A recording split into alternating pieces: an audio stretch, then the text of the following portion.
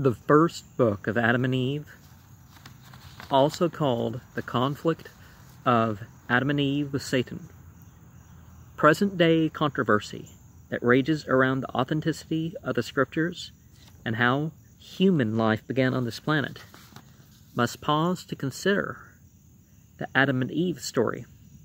Where does it come from? What does it mean?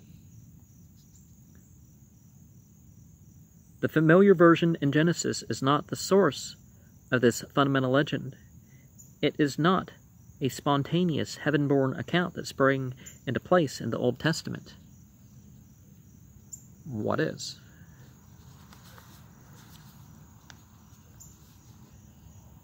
It is simply a version, unexcelled perhaps, but a version of a myth or belief or an account handed down by word of mouth from generation to generation of mankind.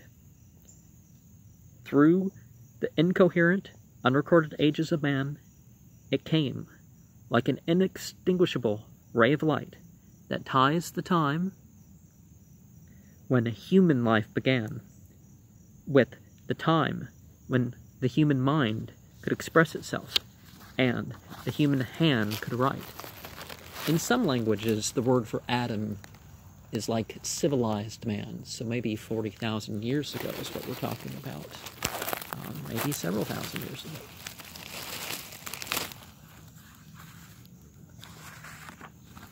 This is the most ancient story in the world that has survived because it embodies the basic fact of human life, a fact that has not changed one iota amid all the superficial changes of civilization's vivid array.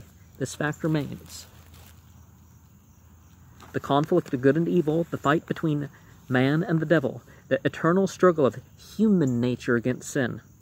That the Adam and Eve story pervaded the thoughts of ancient writers is seen in the large number of versions that exist, or whose existence may be traced through the writings of Greeks, Syrians, Egyptians, Abyssinians, Hebrews, and other ancient peoples. As a lawyer might say, who examines so much apparently unrelated evidence, there must be something back of it. Well, certainly those nations would have had their prophets too, so there's that, and there's some collective memory, or collective psychology too. The version which we have here is the work of unknown Egyptians. The lack of historical illusion makes it impossible to date the writing. Parts of this version are found in the Talmud, the Quran, and elsewhere, showing what a vital role it played in the original literature of human wisdom. The Egyptian author first wrote in Arabic, which may be taken as the original manuscript, and that found its way farther south and was translated into Ethiopic. For the present English translation, we are indebted to Dr. S.C. Malan, Vicar of Broadwindsor, who worked from the Ethiopic edition, edited by Dr. E. Trump, professor at the University of Munich. Dr. Trump, 2 P's, had the advantage of the Arabic original, which makes our bridge over the gap of many centuries a direct one. The reading of these books is an adventure. You will find the man fed by the passions, hopes, fears of new and strange earthly existence, writing unrestrained in the zest of self-expression. You roam in the realms of mythology, where swiftly the aspects of nature assume manifold personalities, and the amorphous instinct of sin takes on the grotesqueries of a visible devil. From such imaginative surroundings, you find yourself suddenly staring at commonplace, unvarnished events of family life.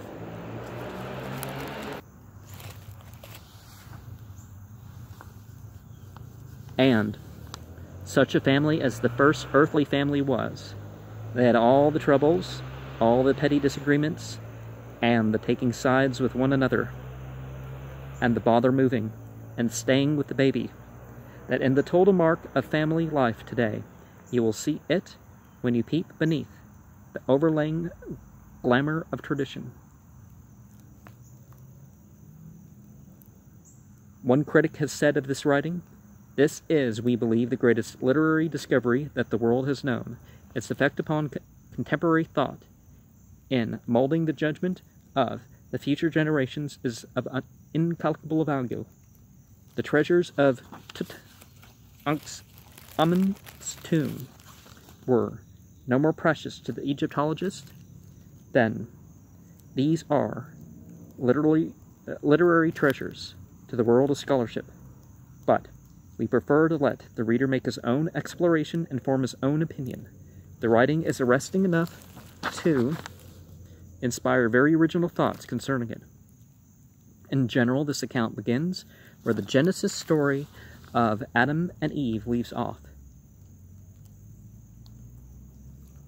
It's pronounced Hawa there. Thus, the two can not well be compared. Here we have a new chapter, a sort of sequel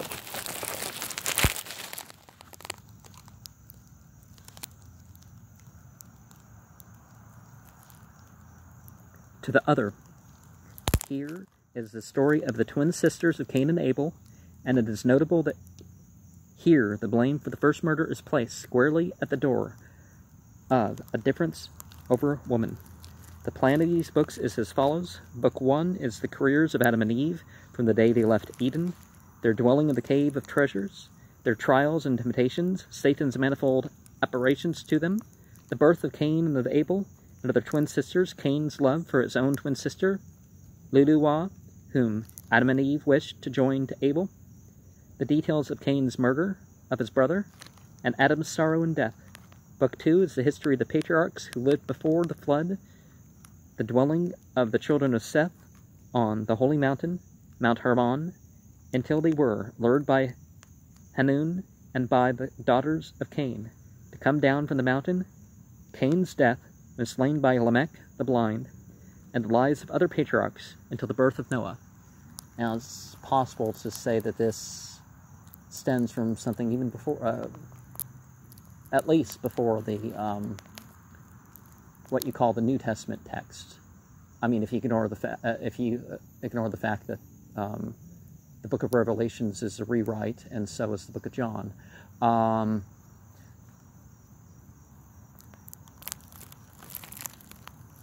So anyways, Book 1, Chapter 1, the Crystal Sea. God commands Adam, expelled from Eden, to dwell in the cave of treasures. And 9 verses here. On the third day, God planted the garden in the east of the earth, on the border of the world, eastward, beyond which, towards the sun rising, one finds nothing but water that encompasses the whole world and reaches unto the borders of heaven. And to the north of the garden there is a sea of water, clear and pure to the taste, like unto nothing else, so that through the clearness thereof one may look into the depths of the earth. And when a man washes himself in it, becomes clean of the cleanness thereof, and white of its whiteness, even if he were dark. And God created that sea of his own good pleasure, for he knew what would come of the man he should make, so that after he had left the garden on account of his transgression, men should be born in the earth, from among whom righteous ones should die, whose souls God would raise at the last day, when they should return to their flesh, should bathe in the water of that sea, and all of them repent of their sins. But when God made Adam go out of the garden, he did not place him on the border of it northward, lest he should draw near to the sea of water. And he and Eve washed themselves in it, be cleansed from their sins, forget their transgression that they had committed, and be no longer reminded of it in the thought of their punishment. Then again, as to the southern side of the garden, God was not pleased to let Adam dwell there, because when the wind blew from the north, it would bring him on that southern side the delicious smell of the trees of the garden. Wherefore God did not put Adam there, lest he should smell the sweet smell of those trees, forget his transgression, and find consolation for what he had done, take delight in the smell of the trees, and not be cleansed from his transgression. Again also because God is merciful, out of great pity, and governs all things in a way he alone knows. He made our father Adam dwell in the western border of the garden, because on that side the earth is very broad. And God commanded him to dwell there in a cave in a rock, the cave of treasures, below the garden. Chapter 2. Adam and Eve faint upon leaving the garden. God sends his word to encourage them. 5 verses. But when our father Adam and Eve went out of the garden, they trod the ground on their feet, not knowing they were treading. And when they came to the opening of the gate of the garden, and saw the broad earth spread before them, covered with stones large and small, and with sand, they feared and trembled, and fell on their faces, from the fear that came upon them. And they were as dead, because, whereas they had hitherto been in the garden land, beautifully planted with all manner of trees, they now saw themselves in a strange land which they knew not, and had never seen. And because at that time they were filled with the grace of a bright nature, and they had not hearts turned towards earthly things, therefore had God pity on them. And when he saw them fallen before the gate of the garden, he sent his word unto Father Adam and Eve, and raised them from their fallen state. Chapter 3. Concerning the promise of the great 5 days and a half. 18 verses. God said to Adam, I have ordained on this earth days and years, and thou and thy seed shall dwell and walk in it, until the days and years are fulfilled, when I shall send the word that created thee, and against which thou hast transgressed, the word that made thee come out of the garden, and that raised thee when thou wast fallen. Yea, that the word that will again save thee when the 5 days and a half are fulfilled. Well, okay, this places it, clearly in the Christian era. But of course the Christians wouldn't want to admit that that doctrine didn't pre-exist, right? But when Adam heard these words from God, and of the great 5 days and a half, he did not understand the meaning of them. For Adam was thinking that there would be but 5 days and a half for him to the end of the world. And Adam wept and prayed God to explain it to him. Then God, in his mercy for Adam, who was made after his own image and similitude, explained to him that these were 5,500 years, and how one would then come and save him and his seed. The Yazidi calendar has more years than that, but not pre any possible date for Jesus. But God had before that made this covenant with our father Adam in the same terms, ere he came out of the garden, when he was by the tree whereof Eve took the fruit, and gave it him to eat, inasmuch as, when her father Adam came out of the garden, he passed by that tree, and saw how God then changed the appearance of it into another form, and how it withered. And as Adam went to it, he feared and trembled, and fell down. But God in his mercy lifted him up, and then made his covenant with him. And again, when Adam was by the gate of the garden, and saw the cherub with a sword of flashing fire in his hand, and the cherub grew angry and frowned at him, both Adam and Eve became afraid of him, and thought he meant to put them to death. So they fell on their faces, and trembled with fear. But he had pity on them, and showed them mercy, and turning from them, went up to heaven, and prayed unto the Lord, and said, Lord, thou didst send me to watch at the gate of the garden with a sword of fire. But when thy servants Adam and Eve saw me, they fell on their faces, and were dead. O my Lord, what shall we do to these thy servants? Then God had pity on them, and showed them mercy, and sent his angel to keep the garden. And the word of the Lord came unto Adam and Eve, and raised them up.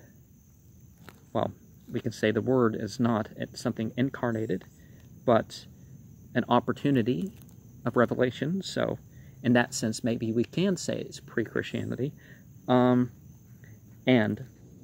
the Lord said to Adam, and Lord, we don't mean Lord, we probably mean Yahweh. God is noun and verb, increasing existence,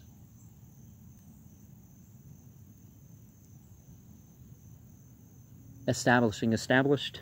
And the Lord said, Adam, I have told thee, at the end of 5 days and a half I will send my word and save thee. Strengthen thy heart, therefore, and abide in the cave of treasures, of which I have spoken to thee.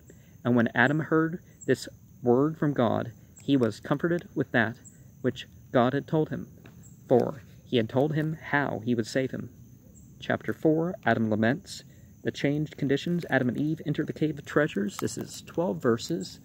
We can think of the cave of treasures as something psychological, or perhaps some spiritual land or something. And not just in Plato's cave sort of thing. But Adam and Eve wept for having come out of the garden, their first abode. And indeed, when Adam looked at his flesh that was altered, he wept bitterly, he and Eve, over what they had done. And they walked and went gently down into the cave of treasures. And as they came to it, Adam wept over himself, and said to Eve, Look at this cave that is to be our prison in this world, and a place of punishment. What is it compared with the garden? What is its narrowness compared with the space of the other? What is this rock by the side of those groves? What is the gloom of this cavern compared with the light of the garden?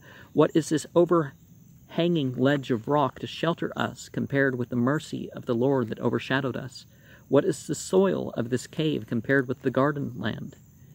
This earth strewn with stones, and that planted with delicious fruit trees. And Adam said to Eve, Look at thine eyes and at mine, which afore beheld angels in heaven praising, and they too without ceasing. But now we do not see as we did. Our eyes have become a flesh. They cannot see in like manner as they saw before. Adam said again to Eve, What is our body today compared to what it was in former days, when we dwelt in the garden? After this, Adam did not like to enter the cave under the overhanging rock, nor would he ever have entered it. But he bowed to God's orders and said to himself, Unless I enter the cave, I shall again be a transgressor. Chapter 5, in which Eve makes a noble and emotional intercession, taking the blame on herself. Remember that Yahweh is a yud in front of the word Eve, so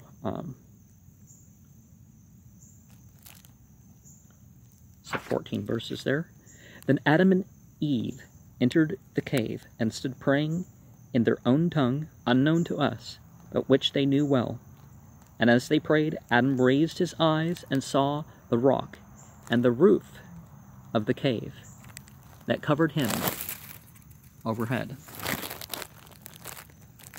so that he could see neither heaven nor God's creatures.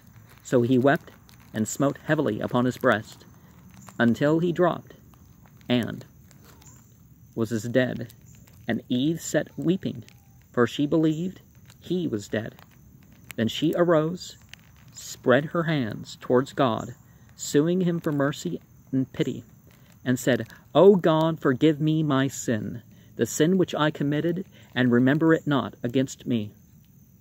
For I alone caused thy servant to fall from the garden into this lost state, from the light into the darkness, and from the abode of joy into this prison. O God, look upon this thy servant, thus fallen, and raise him from his death, that he may weep and repent of his transgression which he committed through me.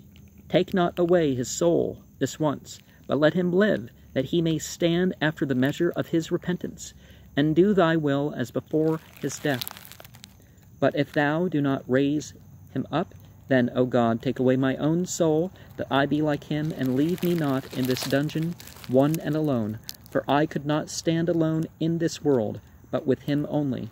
For thou, O God, didst cause a slumber to come upon him, and didst take a bone from his side, and didst restore the flesh in the place of it, by thy divine power, and thou didst take me, the bone, and make me a woman, bright like him, with heart, reason, and speech, and in flesh like unto his own, and thou didst make me after the likeness of his countenance, and by thy mercy and power.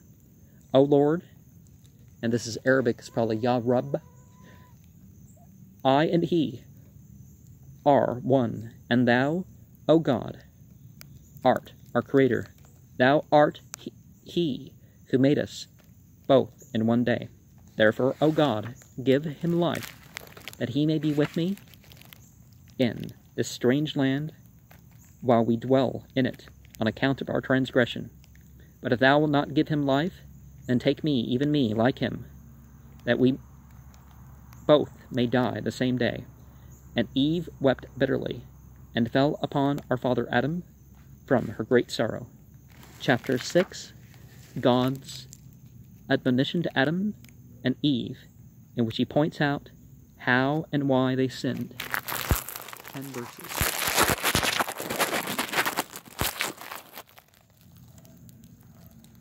But God looked upon them, for they had killed themselves through great grief. But he would raise them and comfort them. He therefore sent his word unto them, that they should stand and be raised forthwith. And the Lord said unto Adam and Eve, You transgressed of your own free will until you came out of the garden in which I had placed you. Of your own free will have you transgressed through your desire for divinity, greatness, and an exalted state, such as I have, so that I deprived you of the bright nature in which you then were, and I made you come out of the garden to this land, rough and full of trouble. If only you had not transgressed my commandments, and had kept my law, and had not eaten of the fruit of the tree near which I told you not to come. And there were fruit trees in the garden, better than that one. But the wicked Satan, who continued not in his first estate, nor kept his faith, in whom was no good intent towards me, and who, though I had created him, yet set me at naught, and sought the Godhead. Is it Elohim? Which, outside the Christian context, there's, you can say that it doesn't, in the literal sense, it doesn't mean plurality in divinity. It's the royal plural. You could say the im, but you're also comparing the positive and negative, the male and the female. The yim is sort of like water or something like that, but it's also the plural.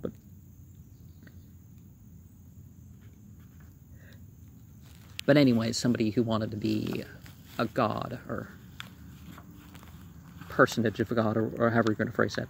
So, that I hurled him down from heaven, he it is who made the tree appear pleasant in your eyes, until you ate of it, by hearkening to him. Thus have you transgressed my commandment, and therefore have I brought upon you all these sorrows. For I am God, the Creator, who, when I created my creatures, did not intend to destroy them, but after they had sorely roused my anger, I punished them with grievous plagues until they repent. But if on the contrary, they still continue to harden in their transgression, they shall be under a curse forever. Now see, you don't have to curse people. Their own deeds and beliefs are as such. If they're making those choices. Chapter 7, the beasts are reconciled. 9 verses. When Adam and Eve heard these words from God, they wept and sobbed yet more. But they strengthened their hearts in God, because they now felt that the Lord was to them like a father and a mother. And for this very reason, they wept before him and sought mercy from him. Then God had pity on them, and said, O Adam, I have made my covenant with thee, and I will not turn from it, neither will I let thee return to the garden, until my covenant of the great 5 days and a half is fulfilled. Then Adam said unto God, O Lord, thou didst create us, and make us fit to be in the garden. And before I transgressed, thou madest all beasts to come to me, that I should name them. Thy grace was then on me, and I named every one according to thy mind, and thou madest them all subject unto me. But now, O Lord God, that I have transgressed thy commandment, all beasts will rise against me, and will devour me, and Eve thy handmaid, and will cut off our life from the face of the earth. I therefore beseech thee, O God, that since thou hast made us come out of the garden, and hast made us to be in a strange land, thou wilt not let the beasts hurt us. When the Lord heard these words from Adam, he had pity on him, and felt that he had truly said that the beasts of the field would rise and devour him and Eve, because he, the Lord, was angry with them, too, on account of their transgression. Then God commanded the beasts, and the birds, and all that moves upon the earth to come to Adam, and to be familiar with him, and not to trouble him and Eve, nor yet any of the good and righteous among their posterity. Then the beasts did obeisance to Adam, according to the commandment of God, except the serpent against which God was wroth. It did not come to Adam with the beasts. Chapter 8, the bright nature of man is taken away. 4 verses. Then Adam wept, and said, O God, when we dwell in the garden, and our hearts were lifted up, we saw the angels that sang praises in heaven. But now we do not see as we were used to do. Nay, when we entered the cave, all creation became hidden from us. Then God, the Lord, said unto Adam, When thou wast under subjection to me, thou hadst a bright nature within thee, and for that reason couldst thou see things afar off. But after thy transgression, thy bright nature was withdrawn from thee, and it was not left to thee to see things afar off, but only near at hand, after the ability of the flesh, for it is brutish. When Adam and Eve had heard these words from God, they went their way praising and worshipping him with a sorrowful heart, and God ceased to commune with them. Chapter 9, Water from the Tree of Life, Adam and Eve near drowning. 9 verses. Then Adam and Eve came out of the cave of treasures, and drew near the garden gate, and there they stood to look at it, and wept for having come away from it. And Adam and Eve went from before the gate of the garden to the southern side of it, and found the water that watered the garden from the root of the tree of life, and that parted itself from thence into 4 rivers over the earth. Then they came and drew near to that water, and looked at it, and saw that it was the water that came forth from under the root of the tree of life in the garden. And Adam wept and wailed, and smote upon his breast for being severed from the garden, and said to Eve, Why hast thou brought upon me, upon thyself, and upon our seed, so many of these plagues and punishments? And Eve said unto him, What is it thou hast seen to weep and to speak to me in this wise? And he said to Eve, Seest thou not this water that was with us in the garden, that watered the trees of the garden, and flowed out thence? And we, when we were in the garden, did not care about it. But since we came to this strange land, we love it, and turn it to use for our body. But when Eve heard these words from him, she wept, and from the soreness of their weeping they fell into that water, and would have put an end to themselves in it, so as never again to return and behold the creation. For when they looked upon the work of creation, they felt they must put an end to themselves. Now, doesn't this all sort of sound like some sort of reference to consciousness or something?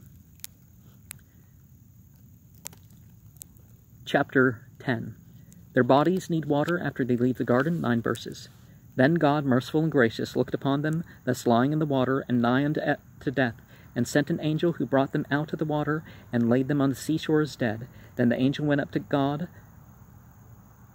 was welcomed, and said, O God, thy creatures have breathed their last. And God sent his word unto Adam and Eve, who raised them from their death. And Adam said, after he was raised, O God, while we were in the garden, we did not require or care for this water, but since we came to this land, we cannot do without it. Then God said to Adam, While thou wast under my command, and wast a bright angel, thou knewest not this water, but after that thou hast transgressed my commandment.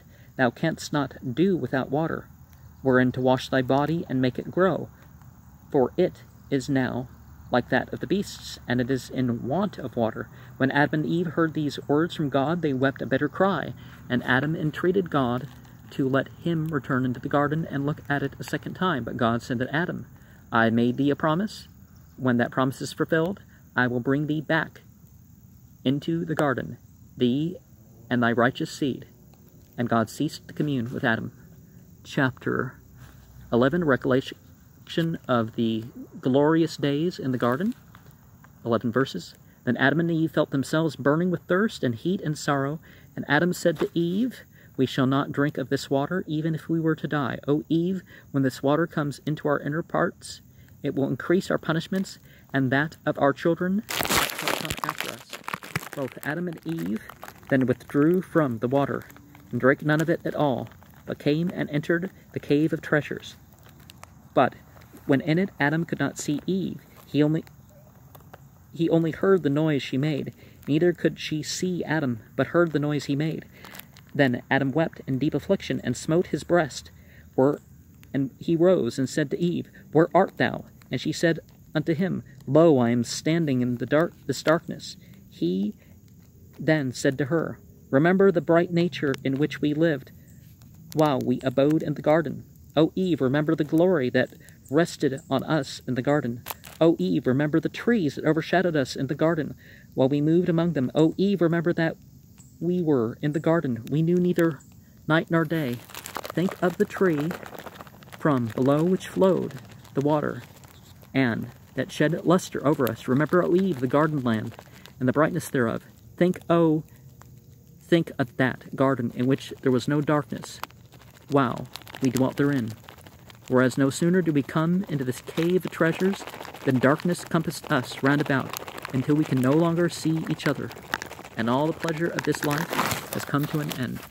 Now, if we rely on mere desires and speculation, well, certain opportunity that we have, perhaps we can get that opportunity again. Perhaps we can get better opportunity, but don't expect to always regain what you lost. Regard each moment.